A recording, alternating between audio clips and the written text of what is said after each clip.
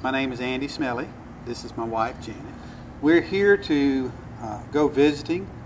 We're trying to do our part in being involved with the N.E.M.O. We're trying to reach people in our neighborhood, to try to bring them into our church, to disciple them, and to, just try to be Matthew 28 visionaries, I guess you would say.